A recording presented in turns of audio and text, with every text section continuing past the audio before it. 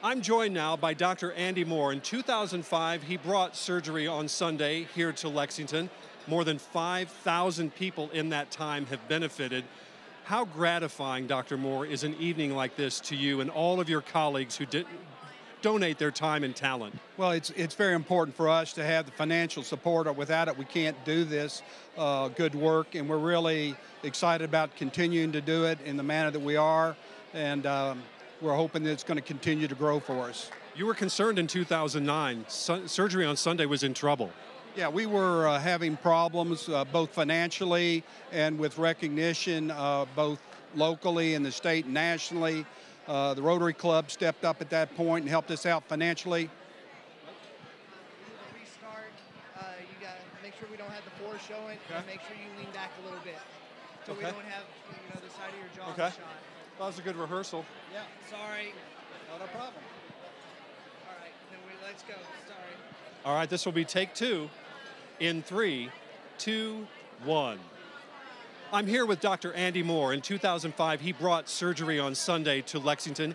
Since that time, more than 5,000 patients have benefited. Dr. Moore, how gratifying is an evening like this? It's very exciting for us to have the community support that we have to make this happen and continue the work that we're doing.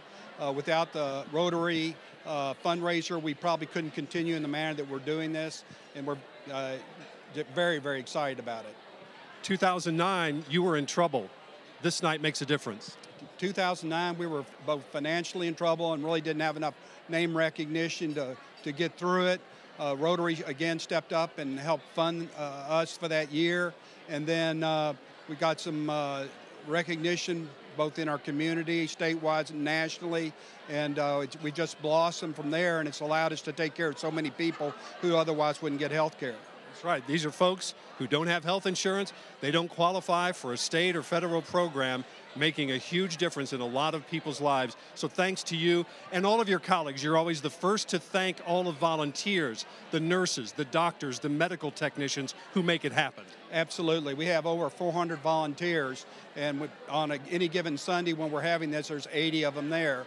And so it takes a pretty big sacrifice to come in on a day you're supposed to be with your family and spend that Sunday afternoon. But it's really worthwhile. I think we all get a lot out of it and have a lot of fun doing it. That's Dr. Andy Moore, Surgery on Sunday.